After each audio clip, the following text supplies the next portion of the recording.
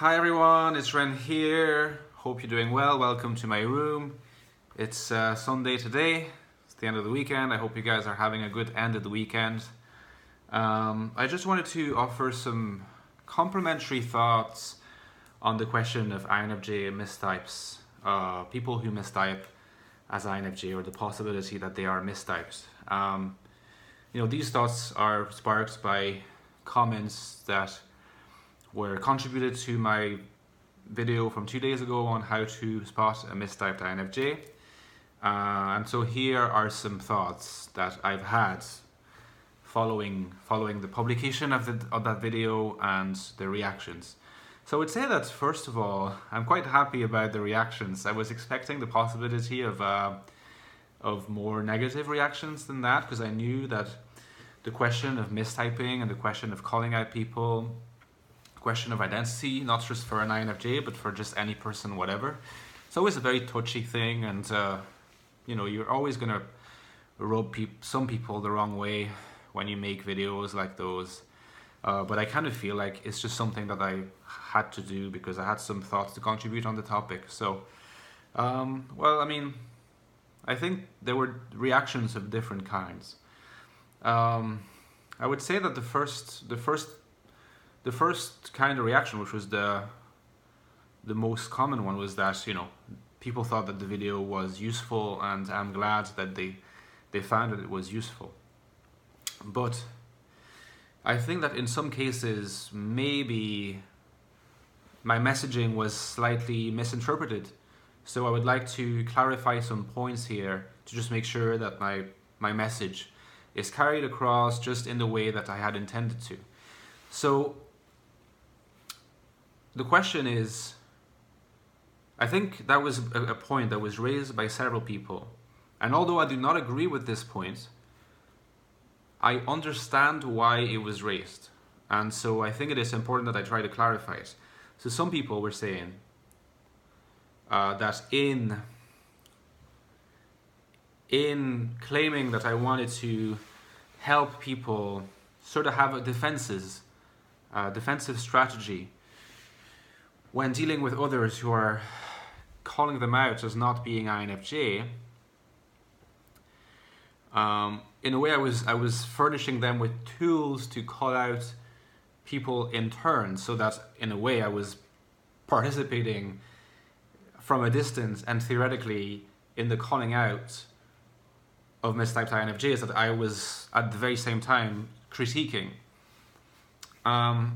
So I mean, in a sense, I understand why people are saying this. It's not stupid. It's not stupid to raise this point.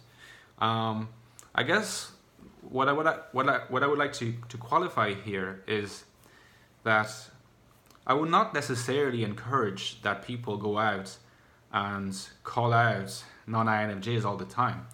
Absolutely not. And I will return in a moment to this question of when should we take a position on the type of another person and kind of go public about it. I think that's not necessarily a good thing,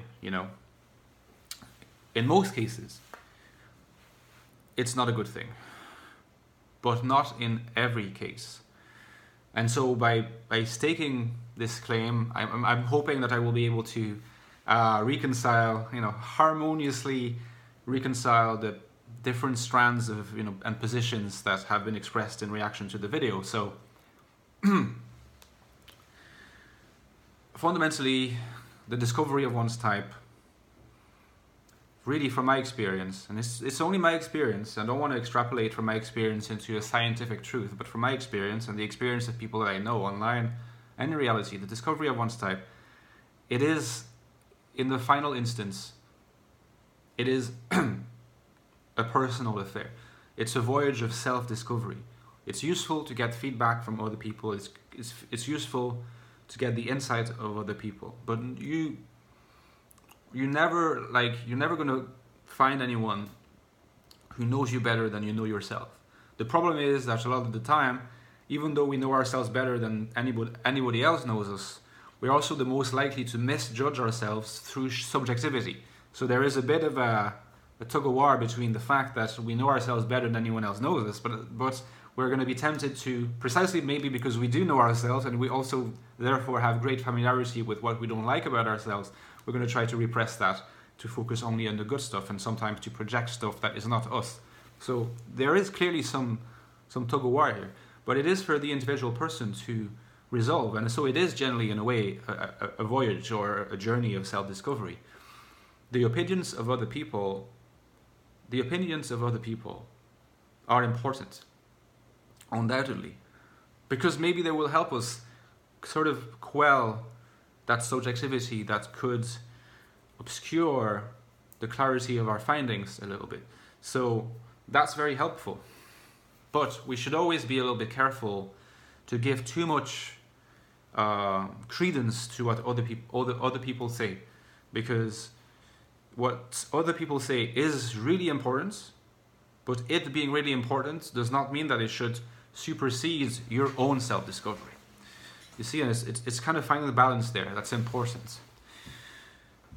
So on the one hand, that means that it's important for us to deal with people, for example, who see themselves as INFJ. It's important for us to respect that. Sometimes we're not necessarily going to agree with them. Maybe we might have other ideas.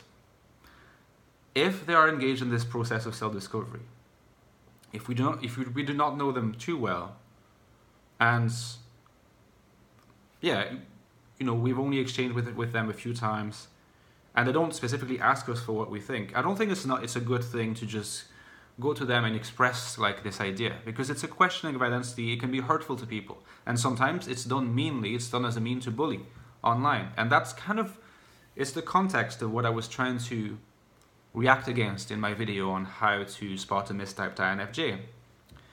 It's this context of people calling out gratuitously. Whether true or not, I don't think it's necessarily a good thing. Let people come to their own resolutions, okay?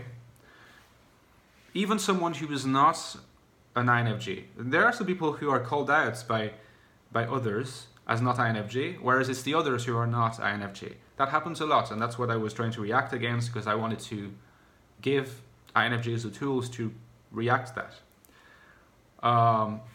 Now, the thing is,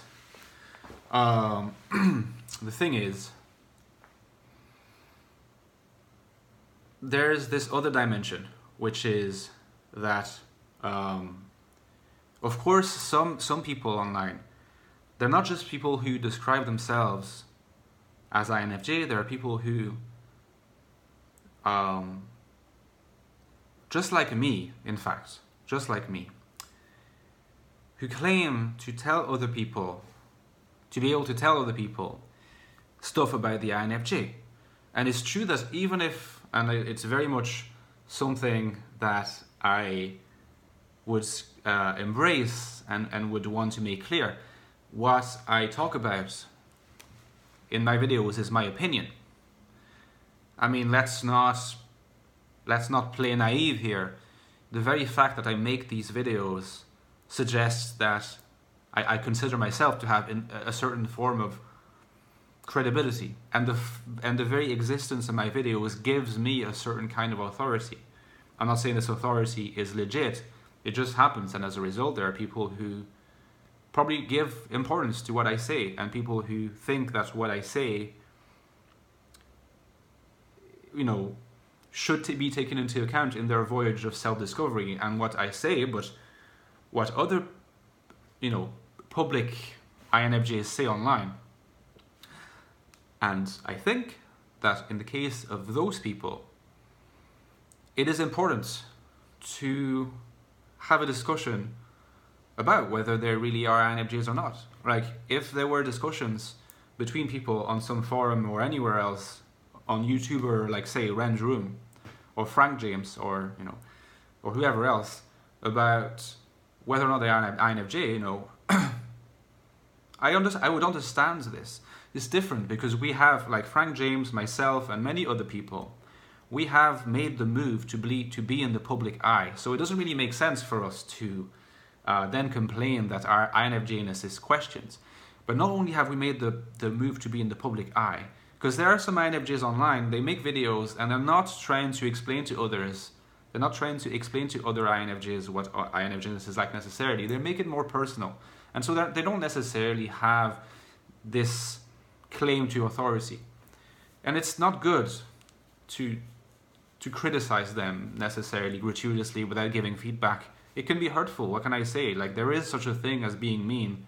It exists, and that's it.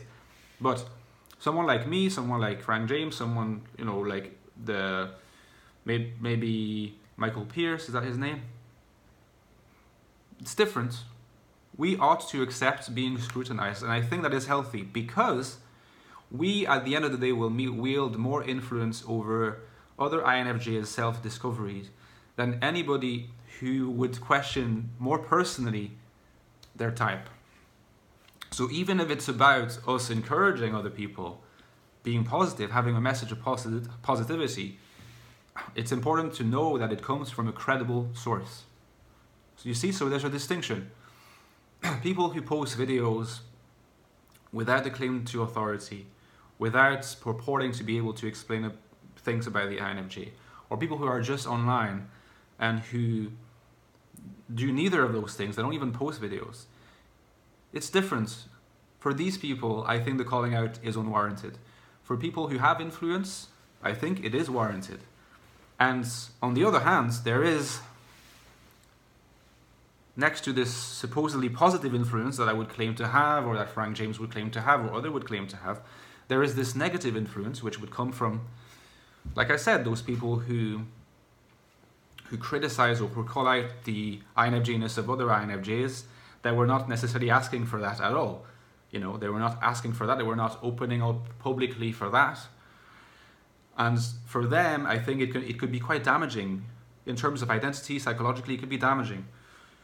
So the people who call out, those other people, they also have some form of influence. And again, precisely for those reasons, it's important to look into whether or not there really are INFJs. And I think often the correlation is such that they are not. It's more likely for them not to be INFJs than for the people who have a positive message online to not be INFJs, which does not mean that every INFJ every self-proclaimed INFJ who makes videos on YouTube is an INFJ. I'm not saying that's the case. I'm just saying in every instance, it's always better to have a respectful discussion, a constructive discussion, proceed by way of questions with tact, not be aggressive or accuse someone of being manipulative, just not have this bellicose approach. It doesn't really solve anything and it can be damaging to people. But really, I would say that the sort of calling out of the INFJ-ness of an INFJ, self-proclaimed, ought to be restricted, if possible, to those who have influence. Because there is a dimension of risk of hurting someone's process of self-discovery of identity, which is a very intimate thing. So because there is this risk, let's only apply it to those who have already made the move to influence. Because the well-being of others are at stake in there as well. And so that was the gist of my message.